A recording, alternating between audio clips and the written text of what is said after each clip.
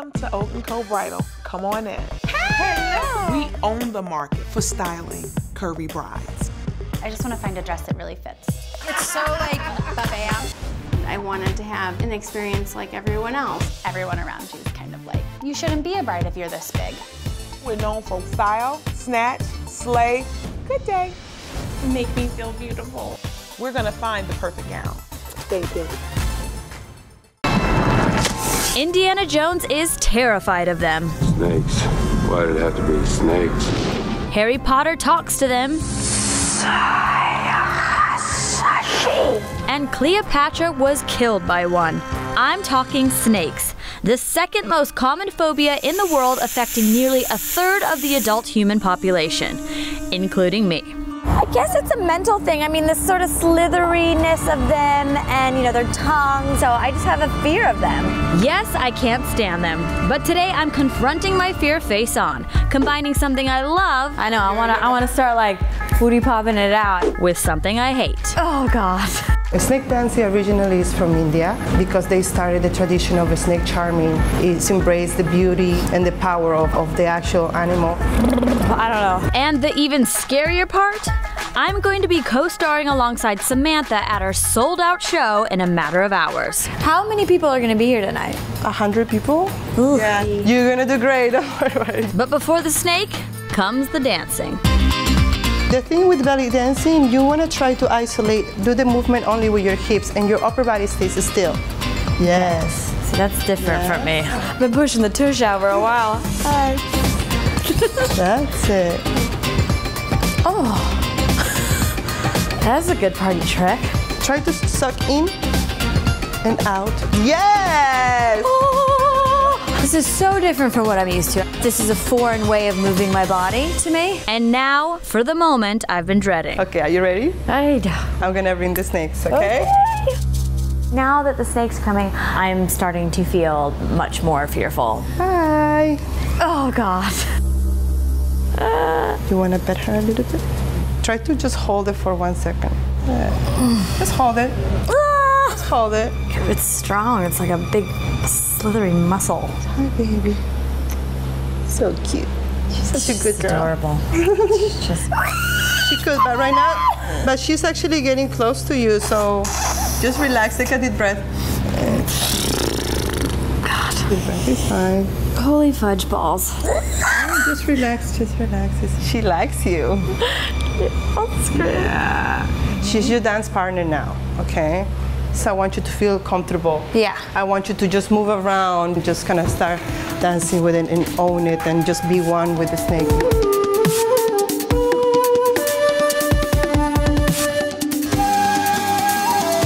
Starting to feel better.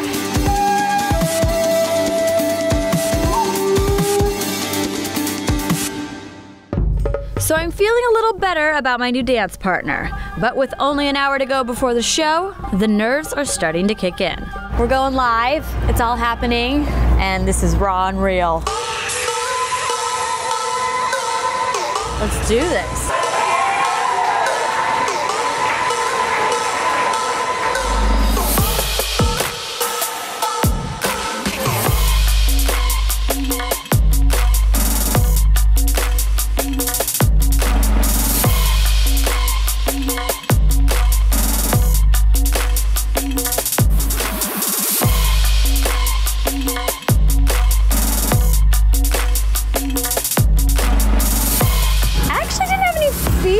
Once I started moving and getting into the character of it all, I just was like, go up there and have fun. Yeah, towards the end there when we did our final lift, it was like all up around my neck. And I was like, okay, don't freak out, don't freak out.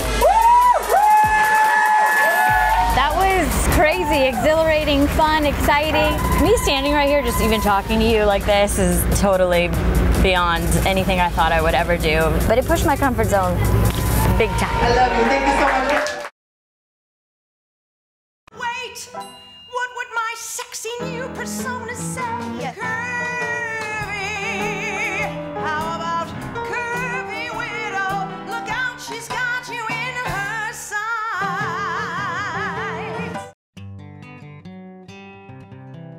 It's football season, and I have a delicious cheesy bacon tater tot appetizer that is perfect for game day. It's really easy to make. All you need is 1 bag of tater tots thawed, 6 tablespoons of ranch dressing, 6 slices of American cheese, 6 slices of bacon cooked, 1/4 cup green onion chopped, and sour cream for dipping. First, you're gonna preheat your oven to 425 degrees and line your muffin tin with cupcake wrappers. Then you're just gonna put 4 of your little tater tots into the little muffin tins, and then we're gonna bake these for about 10 to 15 minutes. Now, when they come out, now we're going to top them. They'll be nice and warm. So we're gonna go ahead and put our ranch on top. Just drizzle it over, because it's all gonna bake in there. And then we're using American cheese because it melts so good and it just tastes so delicious. Just put a couple strips. Then you're gonna pop this back into the oven for 5 to 7 minutes or until all of that cheese melts. Now when it comes out of the oven, it looks like this. Look at that. All right, now we're just gonna top it with our bacon. Ugh, yum. You know, this meal is so satisfying. It's crunchy, it's bacony. It's almost like nachos for potatoes. I love it. Put the green onion, and then you have to serve it with a little bit of sour cream right on top. Oh, this is warm, delicious. It's the perfect little size for your guests. These will be gone by halftime, trust me. I'm Brandy, thanks for watching, and I'll see you next time.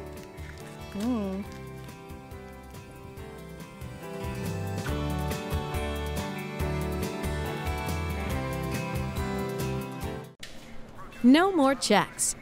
Using WIC is easier than ever. WIC is a free nutrition program that helps working families stretch their food budget and make healthy choices. WIC, good food and a whole lot more. Call or visit us online to find out if you qualify.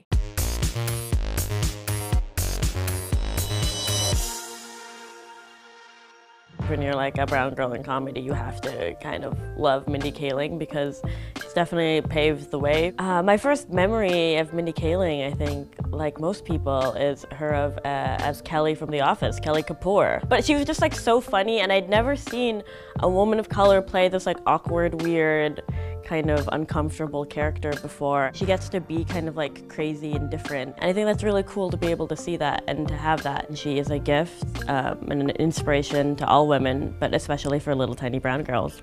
All right, let's do this. I'm ready to take Mindy the hell out. And so it begins.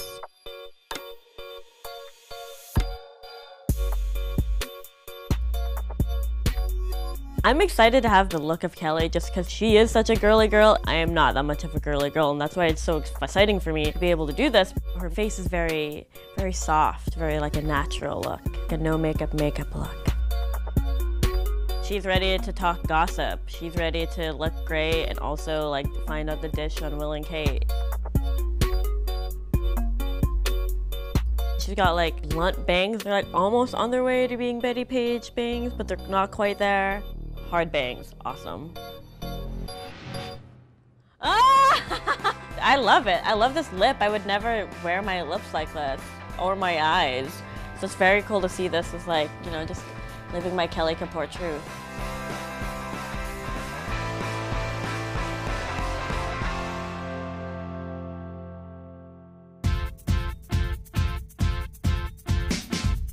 This is Mindy Kaling from The Mindy Project. You have her with a single braid, which is her kind of like, I'm ready to work, I'm a doctor, I'm here, look.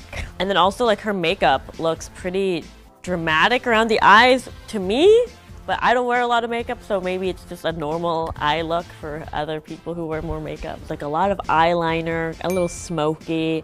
She's got some false lashes, some falsies in this photo, which I never really do, but when I do, I feel like $1,000,000. It's like, hello world. She has kind of like a maroon look. She's just like ready to cause drama. Oh my God. Oh, I'm so not used to having my eyes and the cheeks filled in this much. This definitely reminds me of Mindy on The Mindy Project. She's just like very like put together, but like I could be up to no good at the same time. Wrinkle in Time is gonna be crazy. One of the things I first see is that hair. She's got the double like Princess Leia kind of thing going on, and then it comes around the front, and then braids up top. How long did it take to do that? Probably very long, probably more than 15 minutes for sure. About how much time I put into my hair. And her makeup, you have like this blue eyeshadow and then like a deep burgundy lip. It's just like a lot of mixing of styles, I think, for makeup. You know that this is gonna be from something otherworldly because of how different the makeup is, especially for Mindy.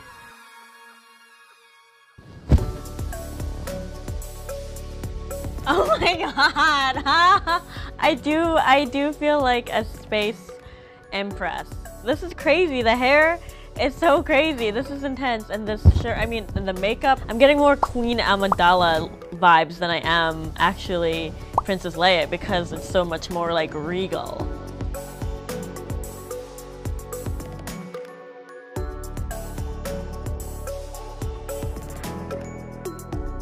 It's been really cool just being able to try on like so many different looks. I just feel like I've been playing dress up all day. It's been so fun.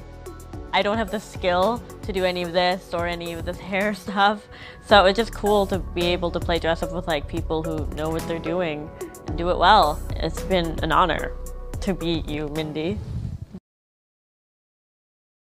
The judgment-free zone is where you belong. For $10 down and then $10 a month.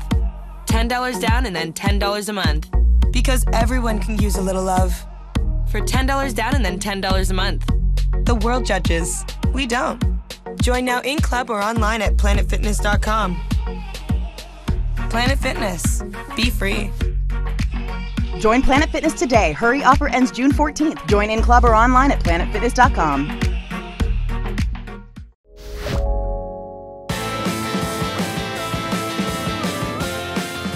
Hey, what's up? It's Kelsey Ballerini. I'm here at Young Hollywood. We're hanging out, and I'm going to explain these lyrics. So here we go. The first one is, from the song End of the World, the sky kept falling, but we danced in it.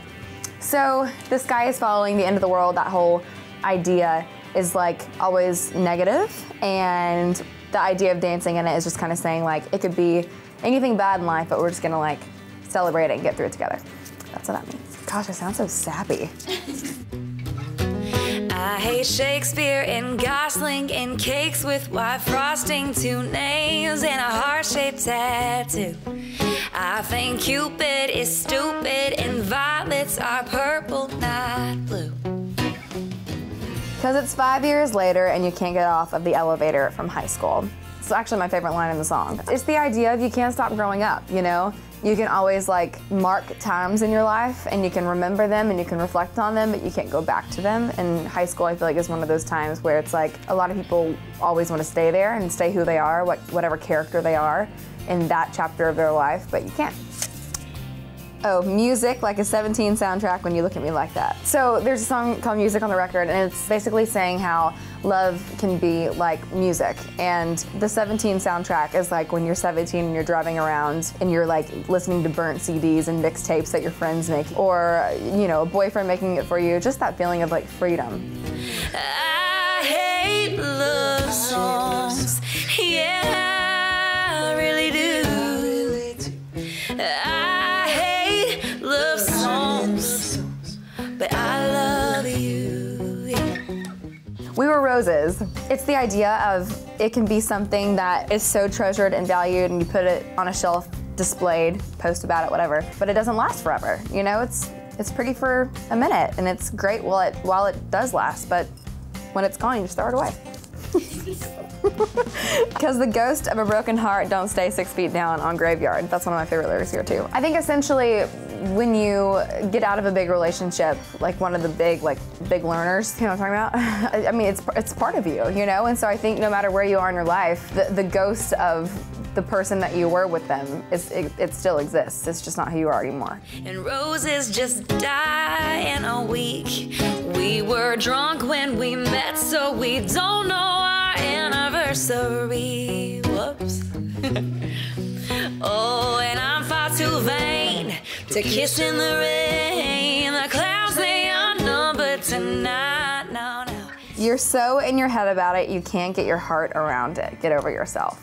I think sometimes, especially with a breakup, you're so in your head about it, like you make up these stories and scenarios to make it worse than it is all the time. But I think when you do that, or you talk about it too much or whatever, you actually don't process it, and you don't get anywhere, you're just stuck. Square pegs make the world go round. This is a song on my first album, and it means essentially to be yourself. What's the actual quote? You can't fit a square peg in a round hole, is that right? It's basically saying you're not supposed to fit. Like, if we were all the same, then what's the point of life? I wear my pain like stilettos, because stilettos are not comfortable, but they're pretty. And I'll always love you, but I don't have to sing it. For worse or for better, don't rhyme. They say I got the right one, so now I should write one. But I'd rather just show you tonight. Sitting in the middle of a flame still burning, and boy, I ain't your match. So sassy. This is from EXO, my first album. It's about being with this guy who's still in love with his ex-girlfriend, and she still holds the flame, and this chick's like, why am I wasting my time when I'm literally watching you want to be with someone else? Boy, bye. I hate love songs, the old and the new. Well, I hate love songs, but I love you.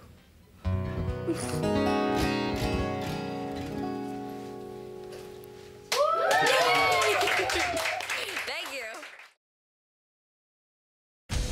They're pulling me onto another task force. I want you to join me. What's the case? Biggie Smalls. Valletta Wallace believes that the LAPD played a part in her son's murder. There is a very real possibility that the murder of Biggie Smalls is directly related to the murder of Tupac. I just want to solve this thing. Biggie was 24 when he was killed. Tupac was 25. Kids, man.